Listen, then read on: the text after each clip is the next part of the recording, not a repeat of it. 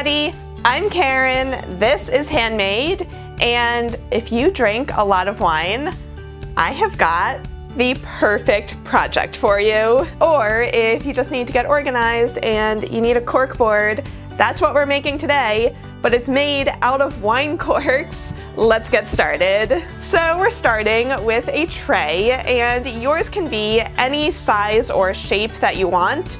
Just make sure that it doesn't have any decorative elements that would get in the way of the project. Then arrange your wine corks to see how many will fit in your tray. My 10-inch tray held 91 wine corks, which I bought in bulk online because I don't drink that much wine. So before I glue it together, I'm going to paint the tray with chalk paint to give it a matte finish. I know, I'm just turning it from one shade of white to another, but you can paint yours any color that you like. And while that dries, go ahead and also paint your corks. I'm doing white, pink, and gray, but again, you can do any color you like, or even paint your design onto the corks after gluing them onto the tray. Either way, just make sure that they're dry before moving on to the gluing. So when it comes to gluing, I'd recommend using something like tacky glue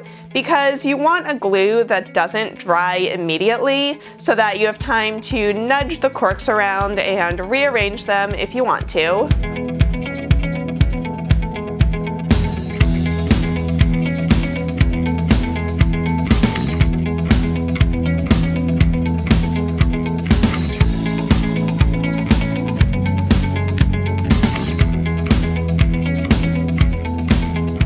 So once all of the corks are on there, we just have one more step, and that is to add a hanger. I'm using a thick piece of twine, which I got at my local craft store, and I'm using a permanent craft adhesive to glue it down.